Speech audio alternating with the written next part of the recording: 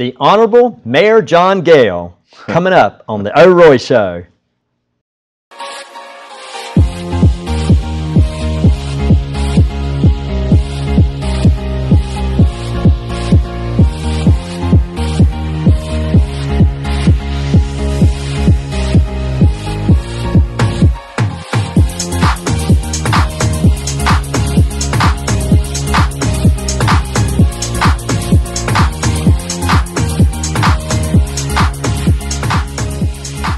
Welcome to a very unique show today. I have the pleasure of having our Valdosta's Mayor John Gayle right here across from him. Welcome to the show, Mr. Mayor. Thank you, Roy. I'm enjoying it and looking forward to the rest of the show. Well, look, you were elected in... Well, the election was 2011. I started serving in 2012. So I'm completing my 4th year now. Right. Okay, so you're running for re-election. I am, yeah. Why? Well, you know, when I ran 4 years ago, I really didn't have any agenda. I had some people come to me and ask me to run.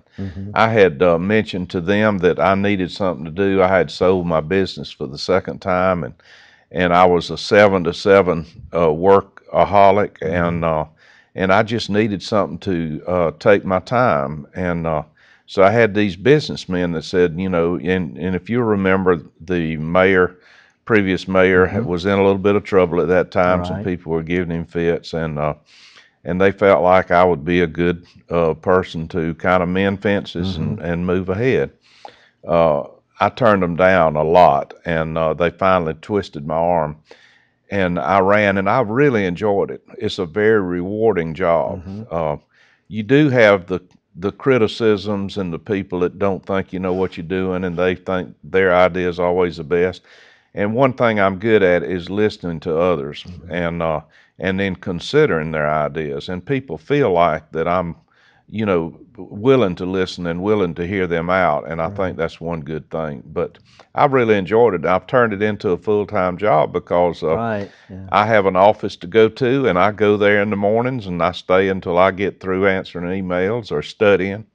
I've had to do a lot of studying because I didn't have the privilege of serving on the council before and getting some background on a lot of this stuff. So, what are some of the things that you're proud of? Some of your accomplishments? Well, I'm very proud of course, of our solving our sewage and wastewater problems. I was going with that. Yes, that's been our big thing. We're almost to the point of finishing the project of the force main and the wastewater treatment plant. And it's going to be close to $60 million when we're all finished. So I'm very proud of that. You know, there's a lot of things. One of my main platforms was to do away with downtown truck traffic. I have failed in that. I was going to touch on that. That's going to be one of my questions. So far, I have failed on it. But last Friday, we had another meeting with DOT, and they're finally beginning to realize the problem that the through trucks in downtown cause. So they are willing to work with us now. That's wonderful, because you know, one of the things that I always hear is, you know, like Valdosta's downtown's nothing like Tifton's or Douglas, or and we have a beautiful downtown, but it really does seem like there's something always tearing through it, or you know, and it is those big trucks. And see, they don't help out a lot, and we have no authority over those. Those are federal highways, US 84 and Highway 41 are federal and state highways. So we cannot stop them. The only way we can stop them is if we build a bypass. And then once we build a bypass, then we have the authority to stop those trucks from coming through the business district at that time. You talked about how you've basically have turned the mayor's office into a full-time job. And I've always personally thought that's how it should be anyway.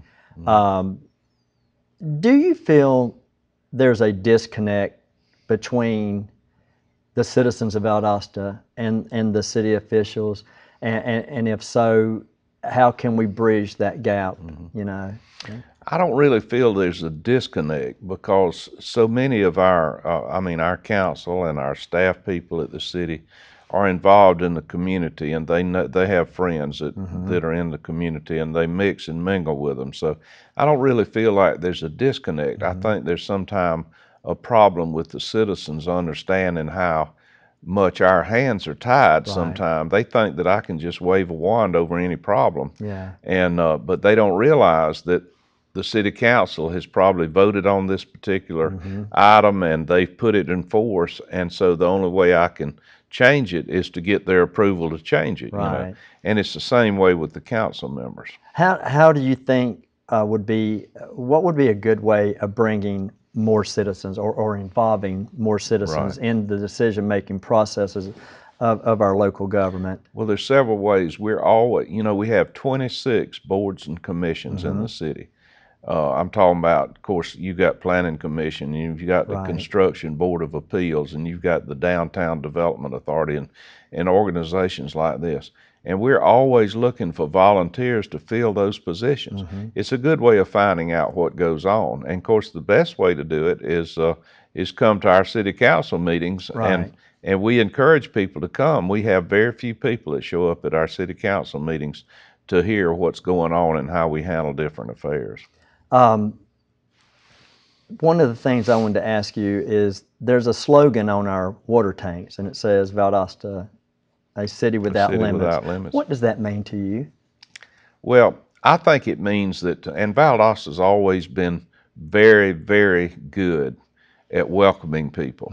I mean, you know, it's with our Moody Air Force Base and with our college. Of course, the college is in the middle of downtown Valdosta, and we encourage all of the activities that the university, I call it a college because it was when I went there, but the university, we encourage their activities. And we've always been welcoming to our military folks.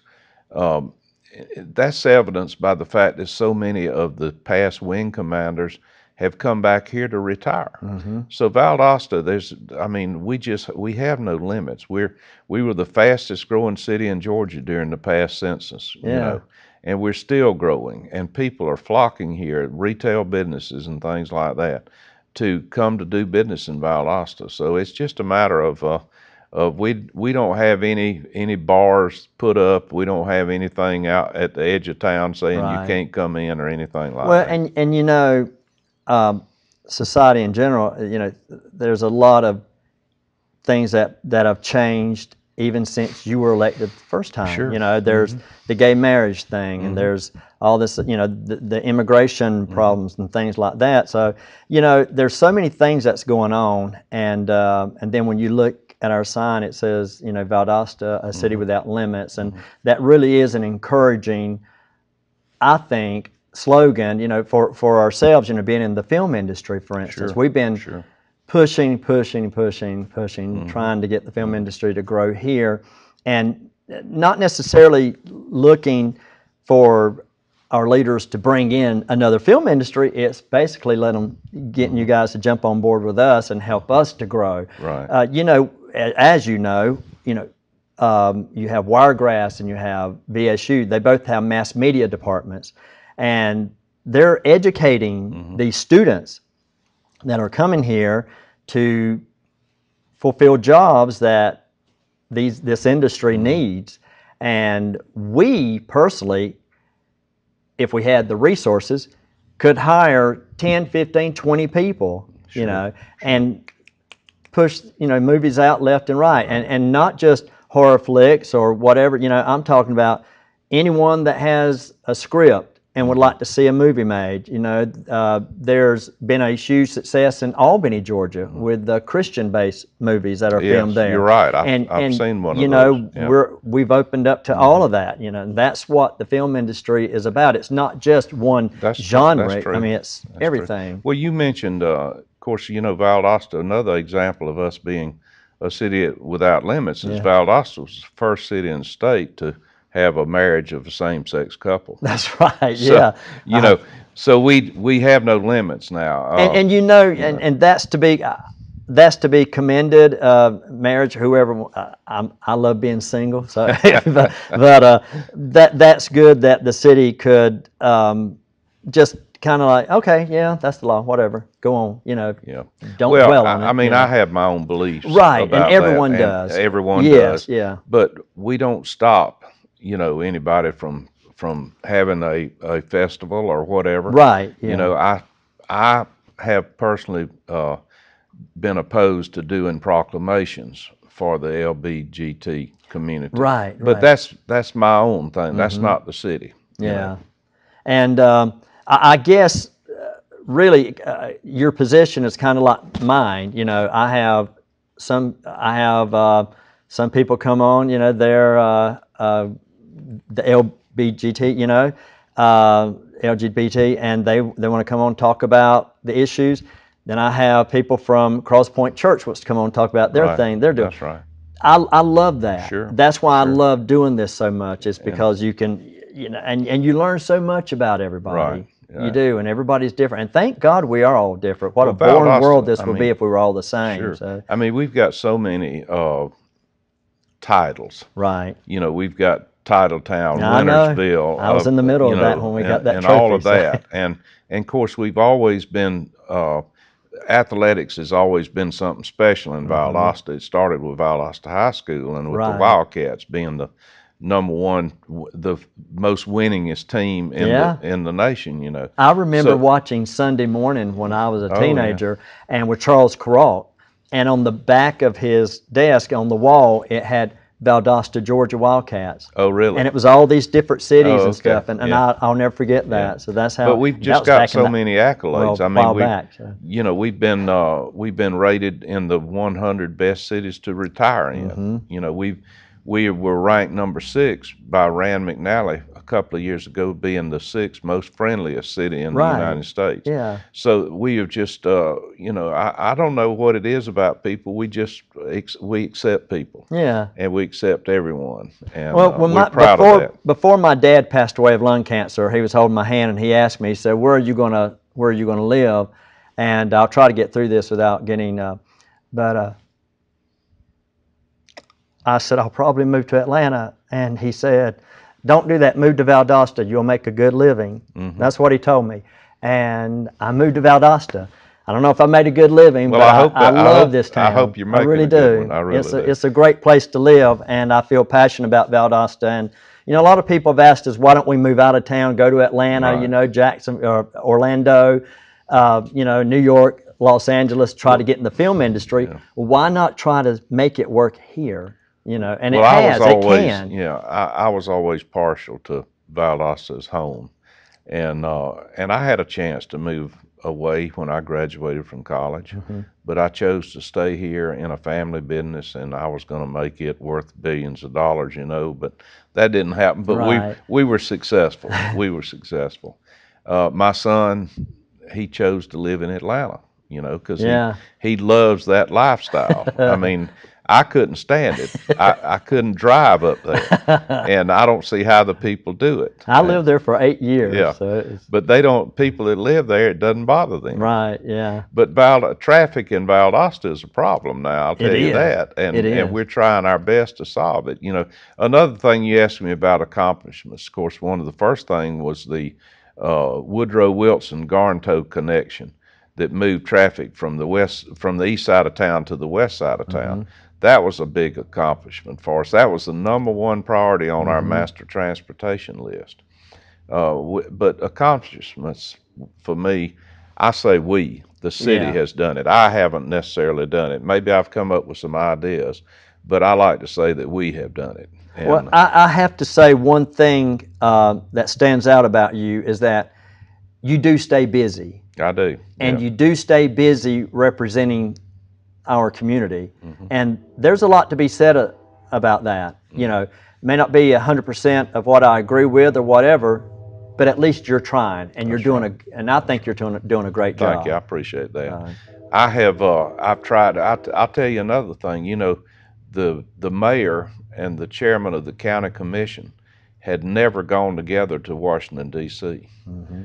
Chairman Slaughter and myself for the past 3 years have gone to Washington on behalf of Moody Air Force Base, you know, because there was a lot of talk here the last few years about all the sequestration and there's going to be another base closure and this, that, and other. And of course, Moody Field was very much on our mind because 6,500 people out there, and it's a big economic impact, and we can't afford to lose it. And it's been here for years. So we have gone on together. and it's noticed up there, the fact that we are working together and not separately, because they told us that we see a lot of cities and counties, they come at different times, and they, in some cases, it's a waste of our time to meet with one and then another when y'all are together. So we're proud of that. Well, I think you've done a great job. And before we close out, what would you like to say to the citizens of Valdosta? Well, of course, I guess it's okay if I do a little. You go right ahead. This is all about campaigning. You. You know, I feel like I've done the best job that I could do. My door's always been open. I've always returned the phone calls that I get, and representing Valdosta and Atlanta and Washington, and the leadership that I've done. I feel like that I can do even more if I'm given another 4 years, and we've got a lot of things to accomplish, but I just need the other 4 years to see to some of those things, and I just would appreciate any support and vote that I could get from the citizens. Well, there you go. Mayor John Gayle, thank you so much for coming on my show. It. I really appreciate it. I enjoyed it. And best to yes, you, sir. my friend. I hope you. to work with you some more in the film industry, too. There you go. Let's get that going. We Maybe will. that'll be one of the things. We will. Mayor John Gayle, thank you so much for watching. And remember, as I always say, it's all about you. Oh, thank you.